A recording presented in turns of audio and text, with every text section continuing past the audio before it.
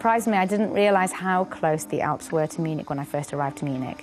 The fact that you can wake up early one morning and then at 10 o'clock or 11 o'clock you can already be at the Alps in the fresh air, that's wonderful. My name is Patricia Schady. I come from the UK and I work now at Max Planck Institute of Extraterrestrial Physics in Garching.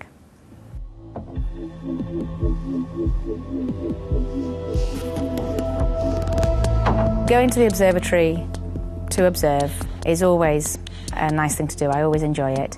Actually, being in the observatory makes the whole thing much more real.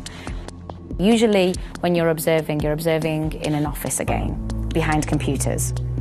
But then maybe if something goes wrong, then maybe you actually have to go to the dome and take a look at the telescope. And that is something that I've had to do in the past.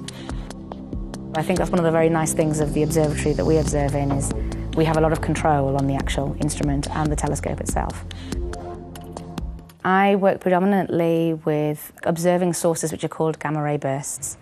So gamma ray bursts are a huge explosion, a very high energy emission. And for a brief moment in time, this emission is so bright that it lights up the whole of the sky and is blinding.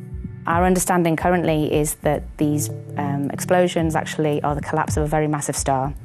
So the star gets so large that it eventually collapses under its own gravitational weight to form a black hole in the centre. This is a star that has experienced a catastrophic death. And so we also know that they died very young, because massive stars don't live for a very long time.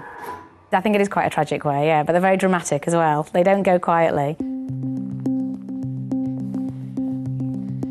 I don't believe there's anything after death. I think we're just here for a moment and then we're gone, and then we're nothing. Maybe in terms of the trying to imagine the nothing and trying to imagine the not existing and not being.